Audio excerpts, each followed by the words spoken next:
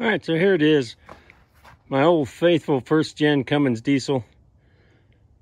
Use it to pull this gooseneck and do other chores. But in the wintertime, the two-wheel drive dually doesn't get much use. So it sits here a lot.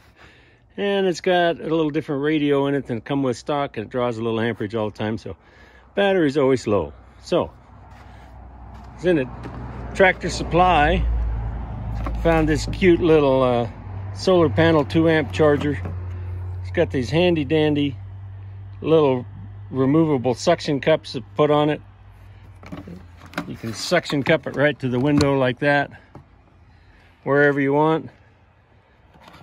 And there, presto, hook it up to a voltmeter, and as you can see, we're putting out, looks like about 15 volts. That's lovely. 2 amps, 15 volts. Keep that big old battery charged up. Should relieve a lot of problems.